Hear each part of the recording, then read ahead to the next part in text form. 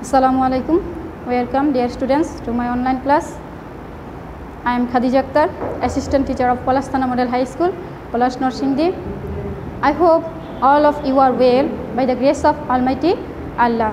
In our previous class, I have discussed about the conditional sentence, its types and its structures.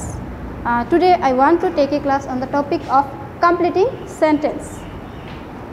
Class শুরু করার পূর্বে আমি তোমাদের কিছু কথা বলতে চাই যে বিশ্ব আজ বিপর্যস্ত করোনা ভাইরাসের কারণে আর এর কারণে সকল শিক্ষা প্রতিষ্ঠান বন্ধ আর তার কারণে আমরা ঘরে অবস্থান করছি।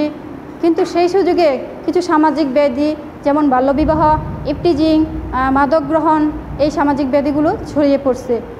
মেয়েদের ক্ষেত্রে হচ্ছে অভিভাবকরা তাদের বিয়ে দিতে চাইছে আর ছেলেরা রাস্তাঘাটে ঘুরে বেড়াচ্ছে, এখানে সেখানে বসে ইফটিজিং করছে এবং সেই সাথে মাদক গ্রহণ করছে।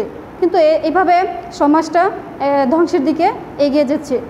তো তোমাদের প্রতি আমার পরামর্শ হলো যে এই সামাজিক ব্যাধির কোনোটাই যেন তোমাদের স্পর্শ করতে না পারে, সেজন্য তোমরা নিজেরা সচেতন থাকবে এবং অন্যদের সচেতন করবে। তো এখন চলো আমরা আমাদের পাঠে চলে যাই। আজকে আমাদের পাঠ হচ্ছে কমপ্লিটিং সেন্টেন্স। কমপ্লিট মানে হচ্ছে সম্পূর্ণ করা এবং সেন্টেন্স মানে হচ্ছে বাক্য। তাহলে কমপ্লিটিং সেন্টেন্স মানে হচ্ছে বাক্য সম্পূর্ণ করা। একটি ইনকমপ্লিট সেন্টেন্সকে কিভাবে আমরা কমপ্লিট করব তার জন্য আমাদের কিছু রুলস অনুসরণ করতে হবে। আর কমপ্লিট সেন্টেন্সটা কি? কমপ্লিট সেন্টেন্সটা হচ্ছে যেই সেন্টেন্স দ্বারা আমরা নিজেদের মনোভাব সম্পূর্ণভাবে প্রকাশ করতে পারি, সেটা হচ্ছে একটা কমপ্লিট সেন্টেন্স। কিন্তু আমরা এখানে দেখতে পাইছি যে ইনকমপ্লিট সেন্টেন্সকে আমরা কমপ্লিট করব। তো ইনকমপ্লিট সেন্টেন্স যেমন একটা উদাহরণ দেই, দি বয় ইজ টু ইল। এখানে দি বয় ইজ টু ইল, এই বালকটি এতই অসুস্থ। এরপরে আমাদের কিছু জানার আগ্রহ থাকে যে এই বালকটি এতই অসুস্থ, তারপরে কি মনের ভিতরে একটা আকাঙ্ক্ষা থাকে। এই জন্য এটা হচ্ছে একটা ইনকমপ্লিট সেন্টেন্স। এই ইনকমপ্লিট সেন্টেন্সটাকে যদি আমরা বলি যে দি boy is two ill to walk, যে সে হাঁটতে পারে না, তখন কিন্তু সেন্টেন্সটা কমপ্লিট হয়ে যায়, আমাদের মনের ভাবটা সম্পূর্ণরূপে প্রকাশ করা হয়ে যায়। আর এর জন্য আমরা একটি ইনকমপ্লিট সেন্টেন্সকে কমপ্লিট করতে হলে আমাদের কিছু রুলস অনুসরণ করতে হবে। তাহলে আমরা চলো সেই রুলসগুলো জানি। আর এর জন্য আমাদের কি করতে হবে? ইনকমপ্লিট সেন্টেন্সের মধ্যে যে স্ট্রাকচার রয়েছে সেই স্ট্রাকচার দিকে লক্ষ্য রাখতে হবে। এর মধ্যে তো এই আমাদের ইনকমপ্লিট সেন্টেন্সকে আমরা কিভাবে কমপ্লিট করব তার জন্য আমাদের কিছু রুলস অনুসরণ করতে হবে। আর এর জন্য আমাদের ইনকমপ্লিট সেন্টেন্সের মধ্যে যেই স্ট্রাকচারটা রয়েছে সেই স্ট্রাকচারের দিকে খেয়াল রাখতে হবে। দেখা গেছে কোনো সেন্টেন্সের মধ্যে থাকে টু ডট ডট টু, আবার কোনো সেন্টেন্সে থাকে সো ডট ডট দ্যাট, তারপরে সো দ্যাট, টিল, আনটিল, দো, অল দো, এরকম কিছু কানেক্টরস থাকে। সেজন্য আমাদের লক্ষ্য রাখতে হবে কোন কানেক্টরসটা ব্যবহার করা হয়েছে। চলো আমরা তাহলে কিছু রুলস শিখি। যেমন রুলস নাম্বার 1 হচ্ছে টু ডট ডট টু। সেক্ষেত্রে স্ট্রাকচারটা হবে subject plus verb plus TW2 plus adjective অথবা অ্যাডভার্ব। এতটুকু তোমার দেওয়া থাকবে সেন্টেন্সের মধ্যে, ইনকমপ্লিট সেন্টেন্সের মধ্যে এতটুকু দেওয়া থাকবে, এতটুকু দেওয়া থাকবে না। তাহলে আমাদের বুঝতে হবে যে যেহেতু স্ট্রাকচারটা আছে subject plus verb plus TW2 plus adjective অথবা অ্যাডভার্ব, সেহেতু আমাদের বুঝে নিতে হবে পরের স্ট্রাকচারটা হবে TU2, তারপরে সঙ্গতিপূর্ণ একটা ভার্ব, তারপরে এক্সটেনশন। কি বললাম যে সাবজেক্টের পরে যদি ভার্ব থাকে, তারপরে TW2, তারপরে অ্যাডজেক্টিভ অথবা অ্যাডভার্ব, তাহলে আমরা এর পরের বাকি অংশটুকু পূরণ করার জন্য কি করব? TU2 বসাবো, তারপরে সঙ্গতিপূর্ণ ভার্ব এবং এরপরে এক্সটেনশন মানে বাক্য সম্পূর্ণ করার জন্য যা যা দরকার ওই ওয়ার্ডগুলো। যেমন দি বয় ইজ টু স্মল, বালকটি এতই ছোট। দেখো এখানে স্ট্রাকচারটা কিন্তু এটা হচ্ছে সাবজেক্ট, তারপরে এটা হচ্ছে ভার্ব, তারপরে টু, তারপরে হচ্ছে এটা কি অ্যাডজেক্টিভ। তাহলে আমরা এই স্ট্রাকচারটা অনুসরণ করব যে TU2 তারপরে একটা সঙ্গতিপূর্ণ ভার্ব। তাহলে এখানে অর্থ হচ্ছে যে বালকটি এতই ছোট, তাহলে আমরা কি দিতে পারি? আমরা দিতে পারি যে সে হাঁটতে পারে না, তাহলে কি হয়? To walk.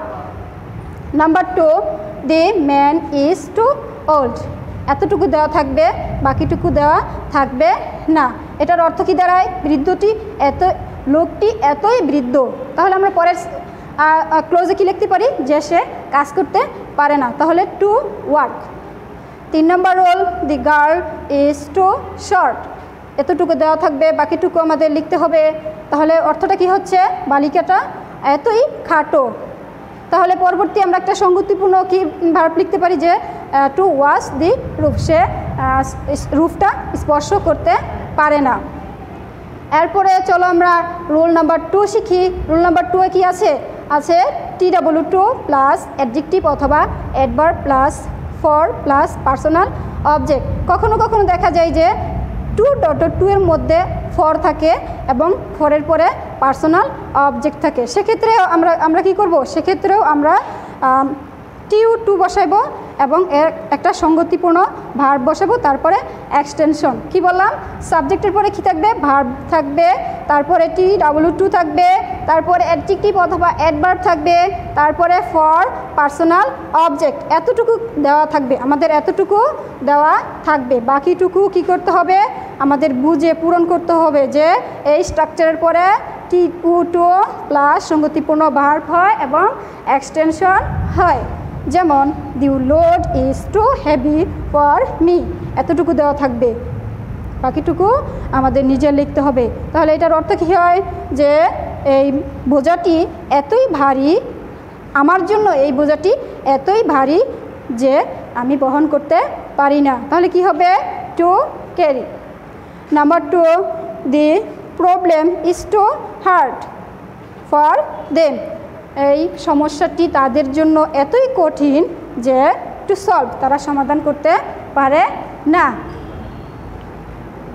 হচ্ছে রুল নাম্বার 3 নম্বর রুলে আছে সো ডট ডট যে, এর অর্থ হচ্ছে এতই যে, এর অর্থ কি, এতই যে। সেক্ষেত্রে স্ট্রাকচারটা কেমন হবে, যে ইনকমপ্লিট সেন্টেন্সের মধ্যে থাকবে সাবজেক্টের পরে ভার্ব, তারপরে সো, তারপরে একটি অ্যাডজেক্টিভ অথবা অ্যাডভার্ব, তারপরে পরের অংশ দেওয়া থাকবে না। কতটুকু দেওয়া থাকবে, দেওয়া থাকবে সাবজেক্টের পরে ভার্ব, তারপরে সো, তারপরে একটি অ্যাডজেক্টিভ অথবা অ্যাডভার্ব।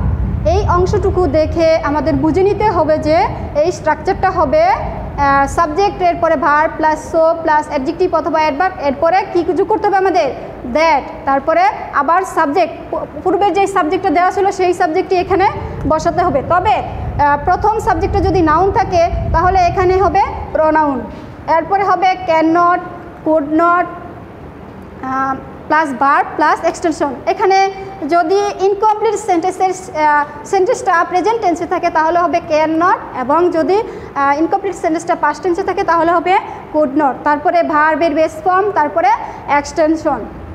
তাহলে আমরা কি বুঝলাম, যে সাবজেক্টের পরে ভার্ব, সো অ্যাডজেক্টিভ অথবা অ্যাডভার্ব, তারপরে কি হয়, দ্যাট হয়, তারপরে সাবজেক্ট, তারপরে ক্যান নট অথবা কুড নট, তারপরে ভার্ব, তারপরে এক্সটেনশন। তাহলে আমরা এক্সাম্পল দিতে পারি, যেমন the old man is so ইল, বৃদ্ধ লোকটি এতই অসুস্থ, লোকটি এতই অসুস্থ। তাহলে আমরা স্ট্রাকচার অনুসারে এখানে কি বসাইব, এখানে দ্যাট বসাবো, দ্যাট হে, এই টেন্সটা কোন টেন্সে আছে, এই সেন্টেন্সটা আছে প্রেজেন্ট টেন্সে, সুতরাং আমরা এখানে লিখব ক্যান নট, তারপরে মুভ অ্যান্ড এনসি। তাহলে কি হলো, the old man is so ill that he can not move and ইঞ্চি, বৃদ্ধ লোকটি এতই অসুস্থ যে সে 1 ইঞ্চি নড়তে পারে না। তারপরে নাম্বার 2, দি সেলার্স থ্রোট আর সো ড্রাই, নাবিকদের কণ্ঠ এতই শুকনো ছিল, তারপরে কি দিব, দ্যাট, তারপরে কি দেওয়া যায়, যে তারা একটি কথাও বলতে পারছিল না। তাহলে কি হবে, এই সেন্টেন্সটা কোন টেন্সে আছে, পাস্ট টেন্সে আছে, সুতরাং এখানে হবে সাবজেক্টের পরে কি হবে, could not speak a single word.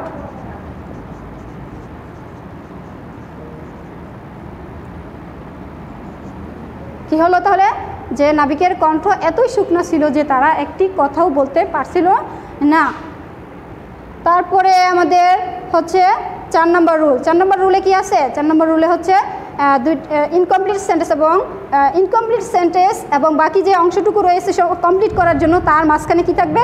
So that থাকবে। সো দ্যাটের অর্থ হচ্ছে যাতে। সো দ্যাটের অর্থ কি? যাতে। তাহলে সেক্ষেত্রে আমাদের স্ট্রাকচারটা কেমন হবে? স্ট্রাকচারটা হবে সাবজেক্ট প্লাস ভার্ব প্লাস এখানে কিছু শব্দ থাকবে, তারপরে কি থাকবে? সো দ্যাট থাকবে। কতটুকু দেওয়া থাকবে? সাবজেক্ট প্লাস ভার্ব প্লাস একটা কিছু শব্দ, তারপরে সো দ্যাট। বাকি অংশটুকু আমাদের নিজেদের কমপ্লিট করতে হবে। বাকি অংশটুকু কিভাবে কমপ্লিট করব? কি বসাবো? তারপরে প্রথম যেই সাবজেক্টটা দেওয়া ছিল সেই সাবজেক্টটা এখানে বসাবো, তারপরে ক্যান অথবা মে অথবা কুড অথবা মাইট। এখানেও ইনকমপ্লিট সেন্টেন্সের যেই টেন্সটা ছিল সেই টেন্স অনুসারে কি হবে? ক্যান অথবা মে। প্রেজেন্ট টেন্সে থাকলে ক্যান অথবা মে, আর পাস্ট টেন্সে থাকলে কুড অথবা মাইট। তারপরে কি? ভার্বের বেস ফর্ম, তারপরে এক্সটেনশন।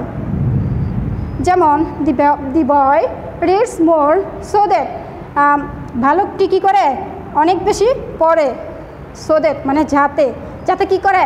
যাতে সে একটি ভালো রেজাল্ট তৈরি করতে পারে। So that he can.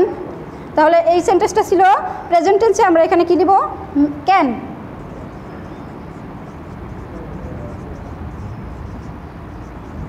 Good result.